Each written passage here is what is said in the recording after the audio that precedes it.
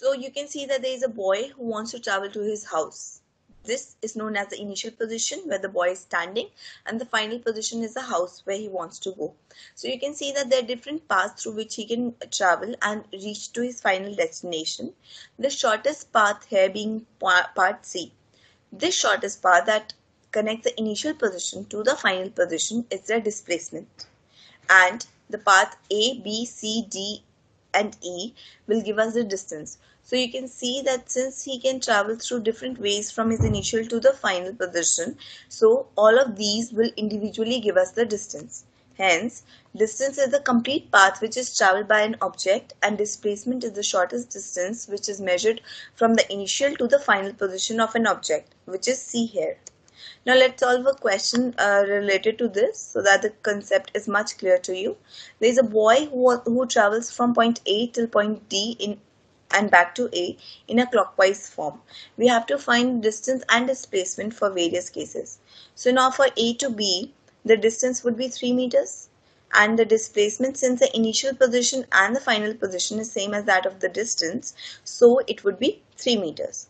For A to C in a clockwise direction, so distance is AB plus BC, that is 8 meters, and for the displacement the initial position is A and the final position is C. So what I'll do is I'll connect these 2 points with a straight line. So I'll get a right angle triangle which is right angled at B.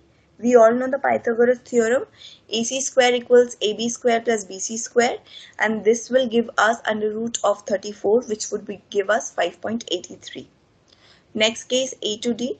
For A to D, the person will travel from A and he'll go till D. So my distance would be AB plus BC plus CD, that would be 11 meters, and the displacement would be, I'll be connecting the initial position A to the final position D, and I'll get the displacement as 5 meters. Next case is A to A. So for A to A, the person is coming back to his initial position. So we'll be adding up all the distance that he travels for the distance, that is AB plus BC plus CD plus DA, which is 8 plus 8, 16 meters. And for the displacement, since the initial and the final position both are same, so my displacement would be 0 meters. Let's check our answer. I hope it's clear to you. Next, we have a question that says, can displacement be more than, less than, or equal to the distance traveled? So as you can see that it can never be less it can never be more than the distance traveled. Why? So displacement is the shortest path that is traveled, so it can be less than the distance traveled or it can be equal to the distance traveled, as we can see in the case A to B, but it can never be more than the distance traveled. Now let's solve a question. So here we have a right angle triangle which is right angled at B. Now we have to see that the cyclist, he goes from first A to B. The distance traveled would be 4 meter. The displacement would be 4 meter as well, because the initial and the final position is same as that of the distance. For B to C, the distance traveled would be 3 meters and the displacement would also be 3 meters.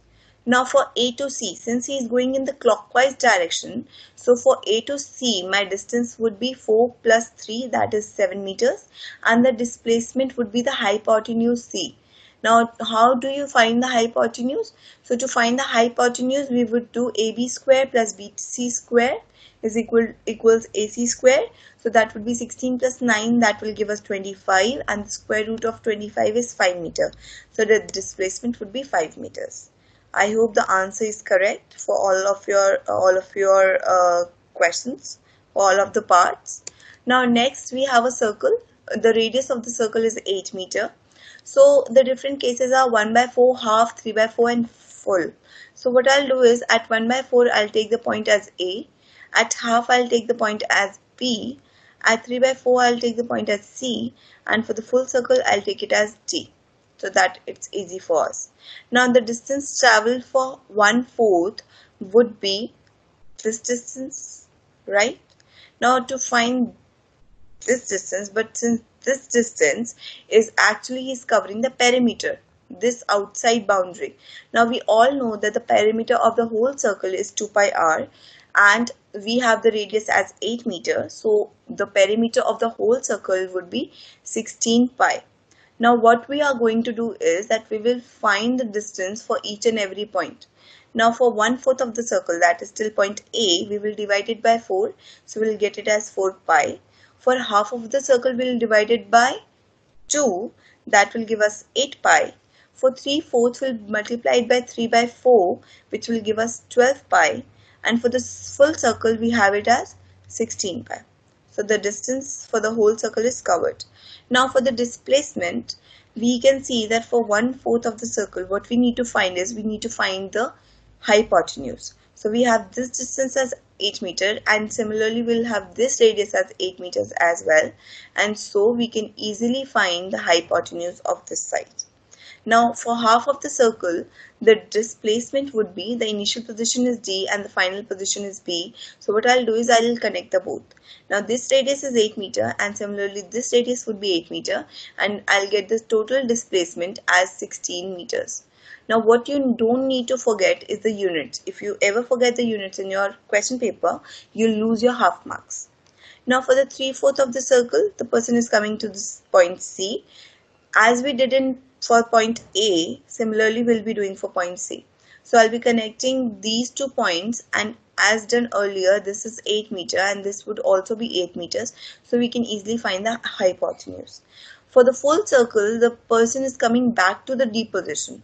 So when the person is coming back to the D position, since the initial and the final position is same, so we'll have the displacement as 0 meters. I hope this is clear to you. Please do log into the site